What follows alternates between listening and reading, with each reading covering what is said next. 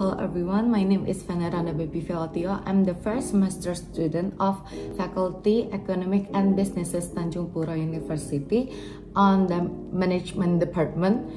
Special to Mr. Armanjaya, SPDI MM, as my lecture for Introduction Computer Application and Big Data. This is my odd midterm exam academic year 2022 until 2023. So on this video, it told us to numbering depends on the alphabeting, find the average, maximum, and the minimum, and determine whether the student is passed or not.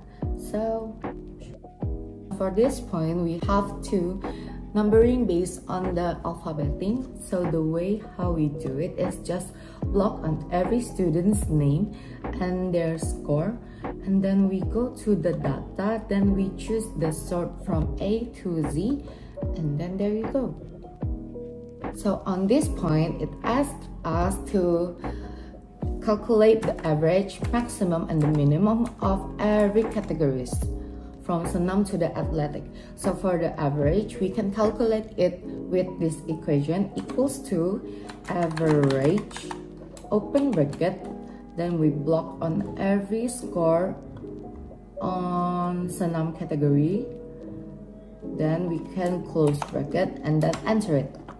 Then to make it easier, we can drag them until the athletic categories. And for the maximum one, we can use the equation which is equals to max, open bracket, then we block on every score on categories of senam, then close bracket and then enter. Then make it easier, we can drag them until the athletic categories. This do the same thing, equals to minimum, and then open bracket, block every score again in categories of senam, then close bracket and then enter. Then we can do the same thing, which is drag them. So for the average one, we can minimize the decimal using by block them, and then we go to the decrease the decimal, then we can use it as we want, which is I wanted one numbers behind the comma, one decimal I mean. So for the next point, it asks us to calculate the average, minimum, and the maximum on every combination categories on every student. So on this point, we can use the same formula as before, which is equals to average, then open bracket, then we block on every score in each student's get, and then close bracket and then enter it.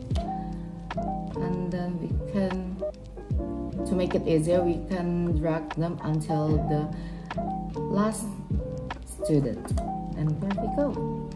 For the maximum one, equals to maximum, max, open bracket, then we block the numbers, the score that each person get on every categories, then close bracket, and then we enter it. Then we can drag until the bottom one to make it easier. For the minimum one, it was the same, minimum, open bracket, block the score on every categories for each student, then close bracket, then enter it. And we can drag them until the bottom one to make it easier. And there we go. For the last point is, it asks us to determine whether the student is passed or not by their average score. If the average score is 6 or above, it was passed, and if they are below 6, so they aren't passed. So the way how we enter the equation is equals to if, open bracket, block the average score that we already calculated before, and then bigger than equal to 6, semicolon, double quotes. So on this a double quotes. It was the words or maybe the typing that we enter that will be shown if the average score is bigger or equals to 6. So we can enter it past, then double quotes again to close it, then semicolon. So for this point we have to enter the new equation again, so semicolon if open bracket, block the average score again, and then smaller than 6, semicolon, then double quotes. And for this point it was smaller than 6, so it wasn't passed.